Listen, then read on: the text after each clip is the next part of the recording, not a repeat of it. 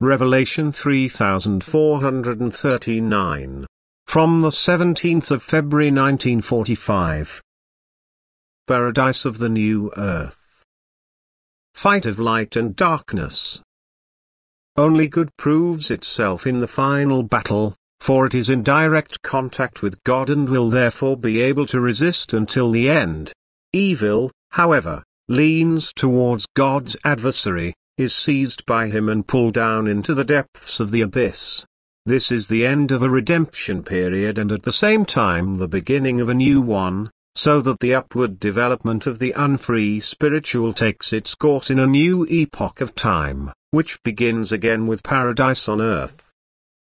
For the good, which will emerge victorious from the last battle, that is, those who love God and their neighbor, will now reap the reward of their perseverance, their loyalty to God, by being granted an earthly life in deepest peace, where suffering and sorrow are banished and bliss has taken their place.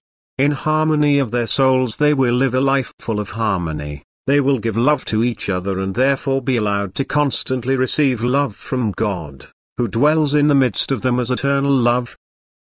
They can no longer be harassed by the enemy of their souls, for he and his followers have been banished for a long time, and thus he can no longer exert any influence on the people who live God-bound on the new earth. They know no fear, no doubt, for they stand in light, in knowledge, as a result of their life of love. And this state is a state of perfection which also secures their entry into the kingdom of light. But they are still given a time on earth because they are to form the stock for the new human race which is to enliven this new earth. And only good people can be the inhabitants of the new earth, for they have discarded all inclination towards matter because they have recognized God and love Him from the bottom of their hearts and consequently also know about their earthly task and their final goal. God can now approach them visibly and invisibly.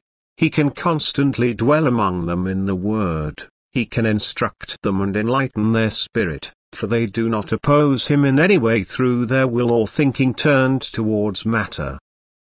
And as long as this state exists among people on the new earth, as long as they draw strength and bliss from Him in intimate unity with God, it will also remain a paradise where blissful people live, who are far removed from suffering and adversity.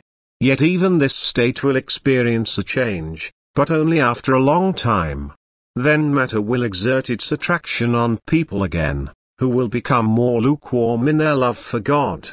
And then people themselves will give God's adversary the right to oppress them, for by striving towards matter they themselves turn towards him who is bound in matter.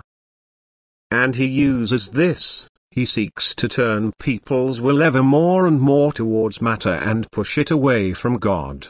For man cannot strive for both at the same time.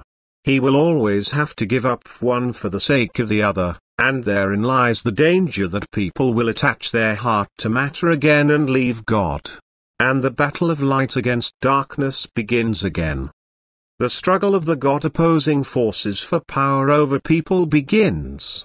But the beings of light also wrestle for their souls, yet the will of the human being himself will always decide which power gains the upper hand, until Satan's raging becomes evident again and the end of a redemption period has come once more. Amen.